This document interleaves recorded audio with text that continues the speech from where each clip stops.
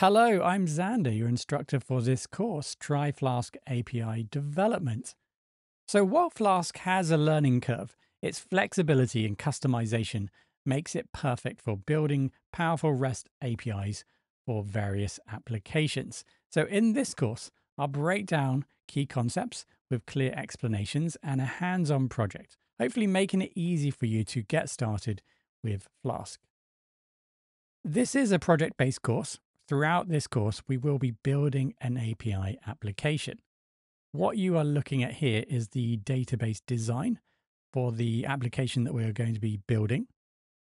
You can see that, at least for beginners, it is a fairly complex set of tables and relationships. And the benefit of that is that we will really be able to delve a little bit deeper into important aspects such as querying the database.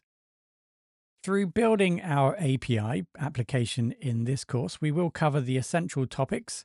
We will learn, of course, how to start a new Flask project, thinking about different approaches. In this case, we're using the popular factory approach. We'll take a look at routing API requests, an important aspect of our application, managing our database or building and managing our database. We'll be utilizing Docker and SQLAlchemy.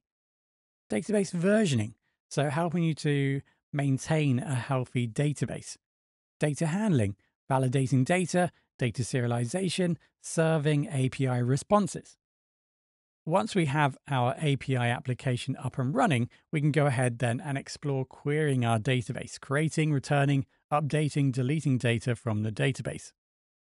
And then finally, a good API application should have documentation. So we'll learn how to build or automate the process of building API documentation. So if you are interested in starting this course, you can access this course's playlist here on YouTube. Alternatively, you can purchase this course on Udemy, where you'll find deeper content, source code, and course updates. So links to both the YouTube playlist and the Udemy course can be found in the video description.